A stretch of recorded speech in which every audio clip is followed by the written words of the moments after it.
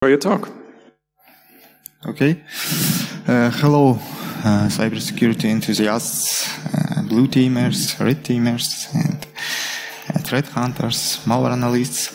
So today I will consider about some interesting results of my research during the long period, like 2 years, I think, about how to use cryptography in malware development for ethical hackers, of course.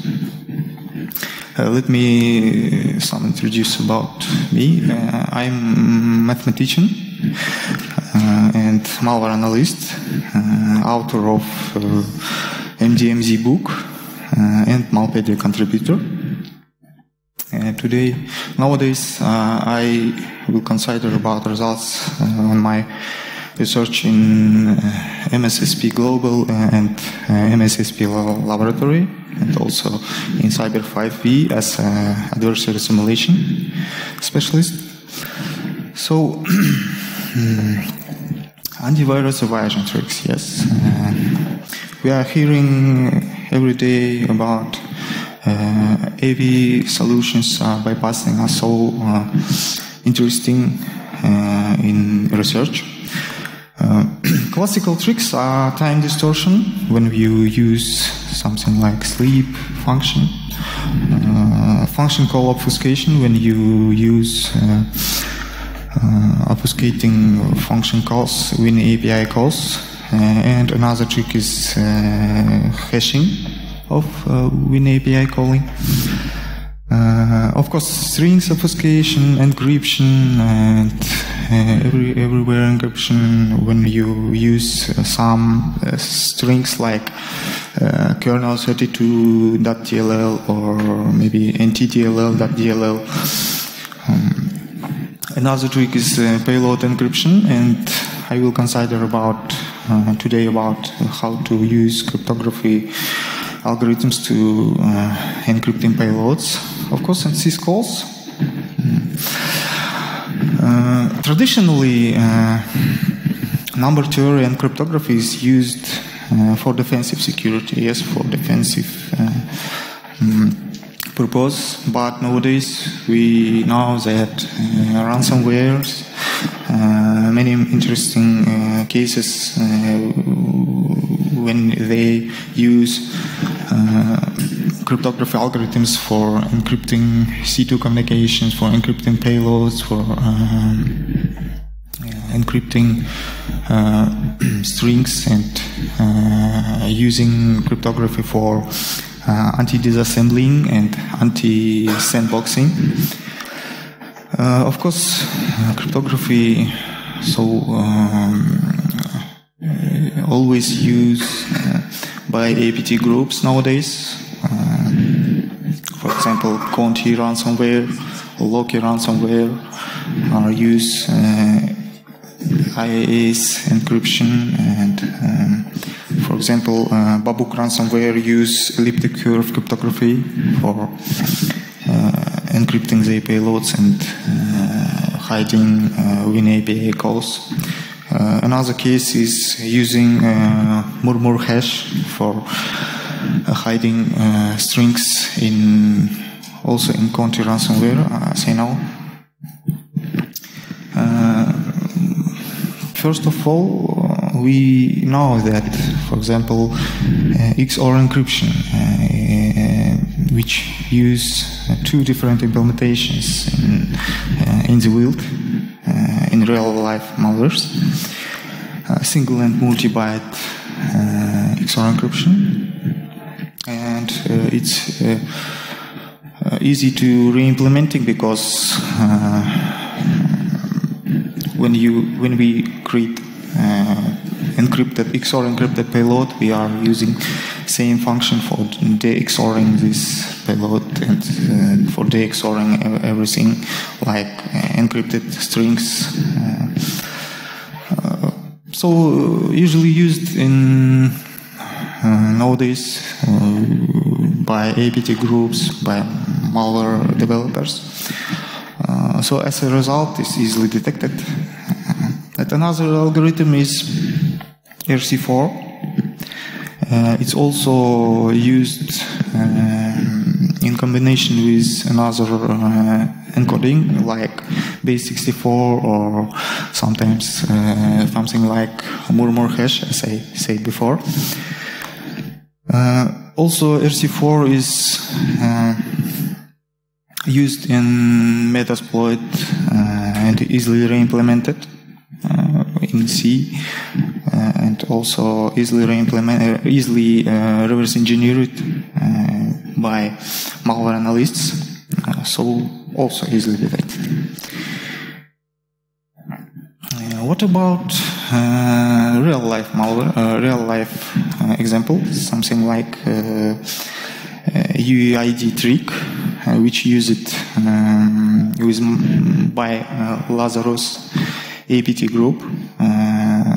When they use UEID from string function, WinAPI function, which used to decode encrypted data, encrypted payload, and as well as write to memory with this function. And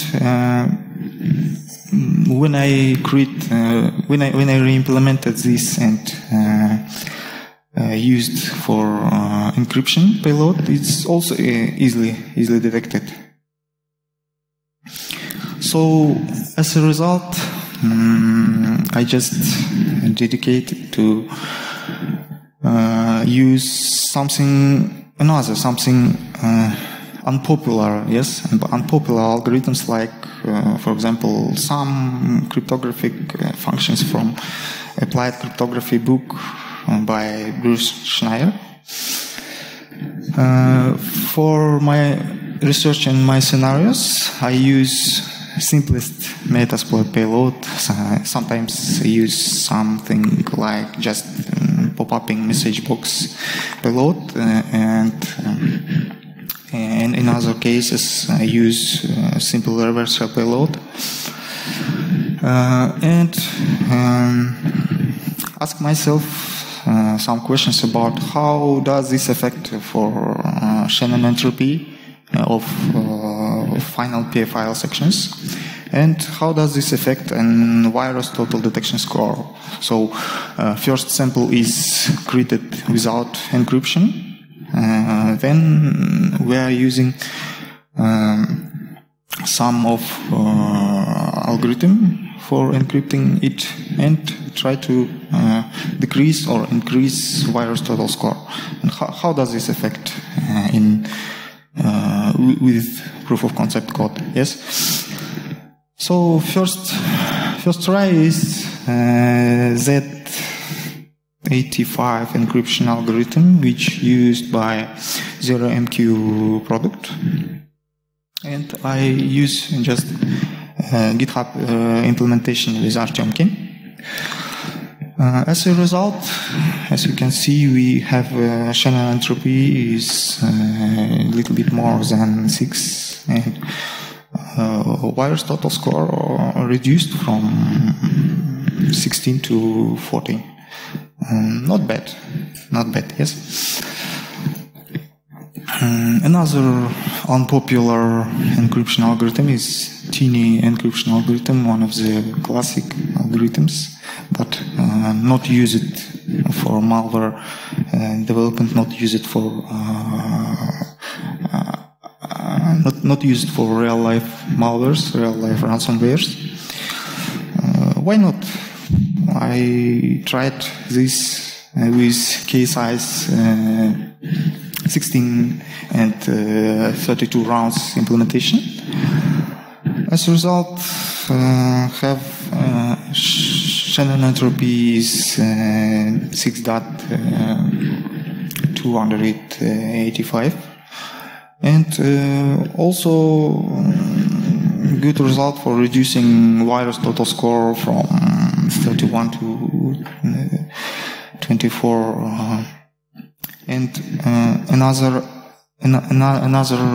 other cases, in real life malwares, when you use virus total for checking sample, in local lab we can detect another results, not same as VirusTotal, because sometimes when you encrypt payload, you have false positive results from VirusTotal. Another unpopular algorithm is A51 encryption GSM algorithm, which used for GSM encryption. And I also will present this research in Mobile World Congress in Barcelona in this year. I will try. Sometimes I used more sophisticated implementations, but in this case I just use a worst scenario when you use simple implementation, but also not bad results, like VirusTotal score is 21. And interesting moment in my local lab when I re-implement this with at the moment of this research, when I use Kaspersky last version of Kaspersky antivirus solution, it's bypassed easily for reversal payload when I use this encryption algorithm. Next one is also one of the classical encryption algorithm. It's not so popular. It is used by Madriga algorithm in 1984.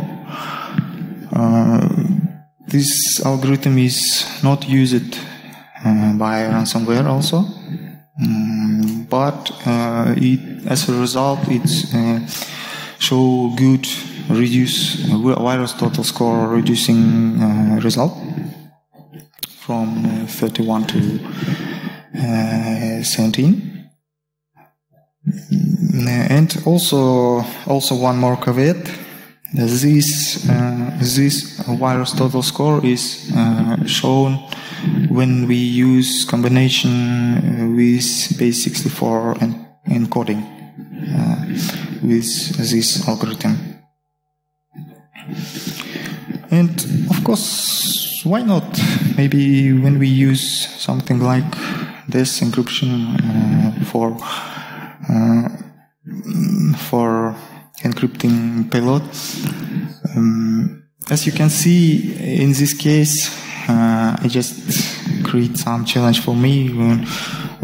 When you use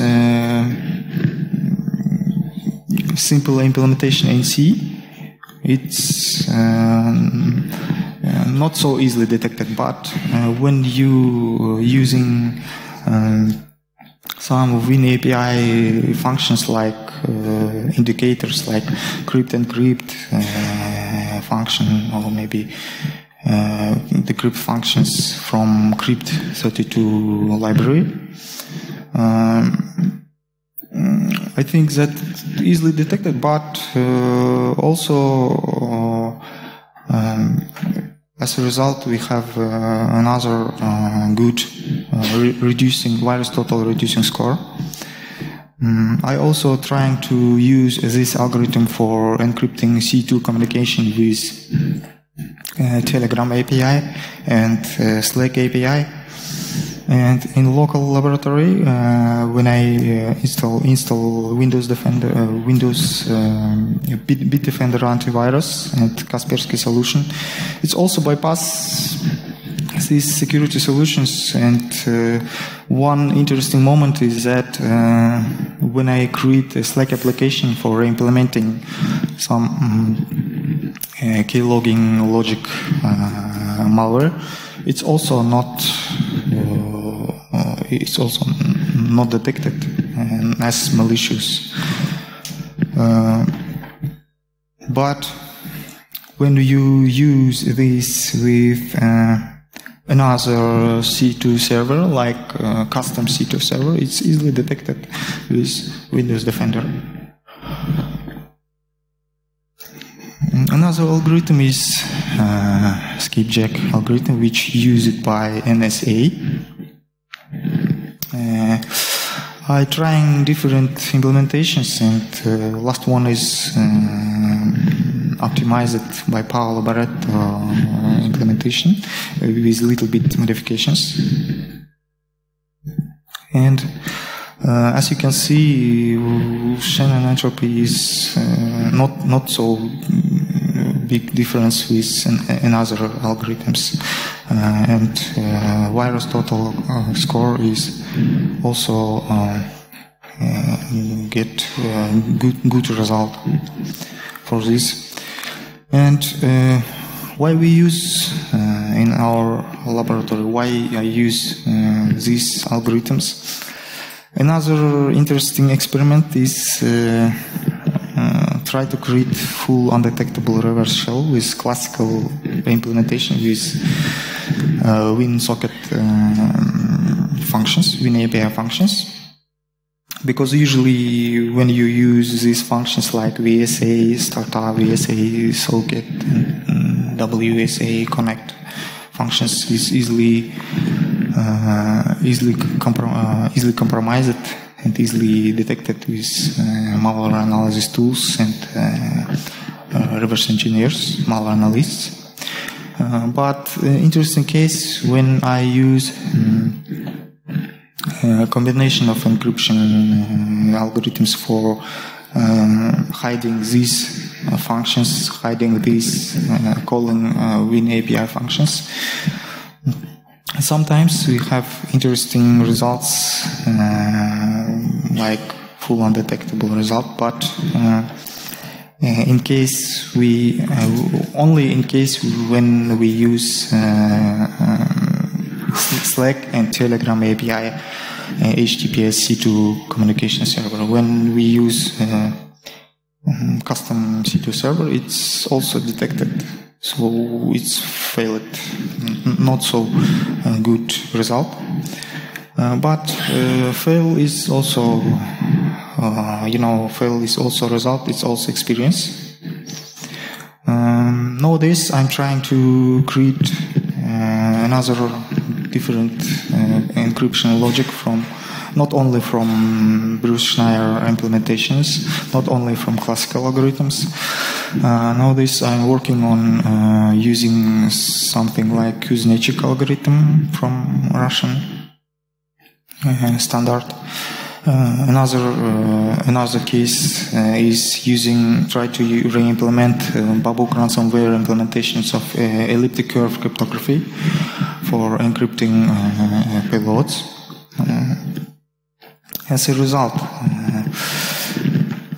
I used local lab for this, just little bit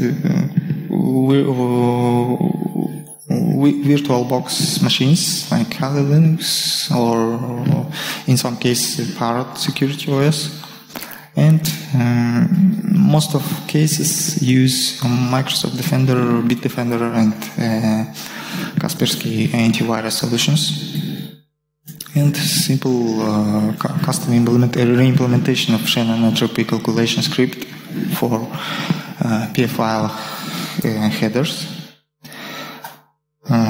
Another interesting result is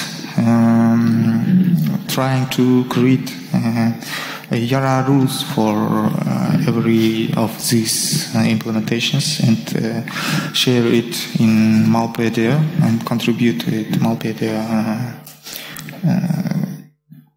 community. And sometimes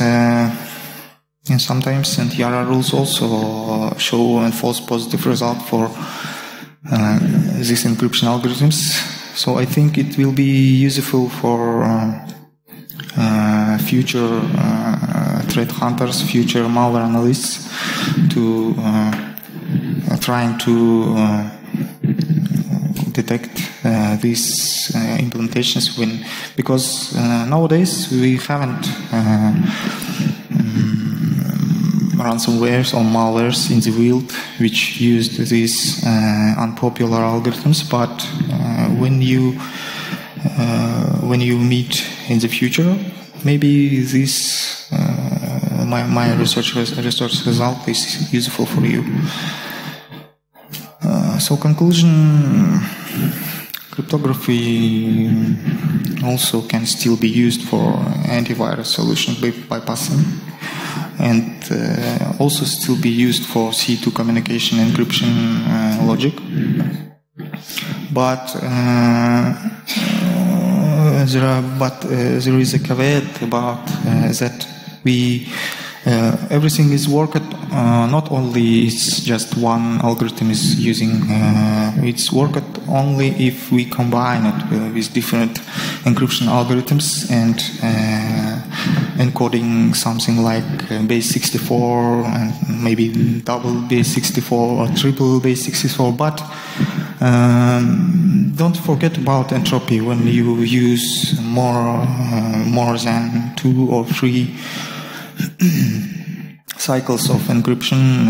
Entropies will increase. And of course, using syscalls and sometimes is very helpful for evasion security solutions. So thank you everyone, and these cases you can find from my GitHub, and proof of concept of every of these examples, and also you can contribute them these projects. Thank you very much.